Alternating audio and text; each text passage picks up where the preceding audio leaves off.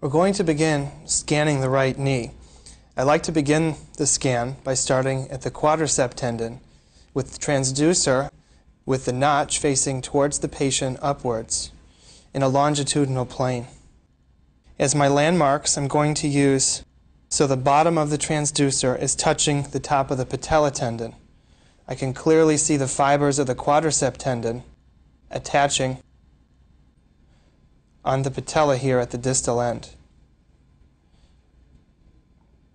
It's important to maintain contact on both ends of the transducer to get an accurate image. I'm going to scan up and down the quadriceps to detect any abnormality.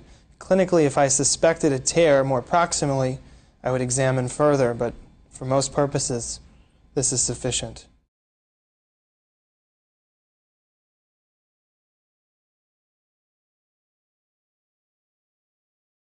Next, we're going to take a look at the patient's cartilage with the knee in the flex position.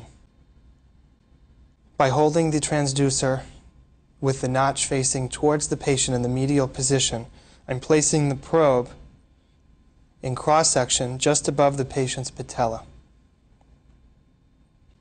Here I see a clear image of the patient's medial and lateral epicondyles with cartilage shown in the area of blackness.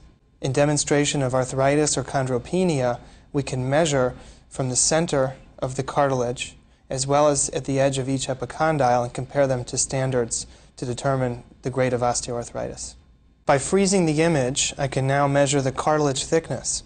I press the caliper button and I locate the center of the cartilage, and I can measure the distance of cartilage thickness.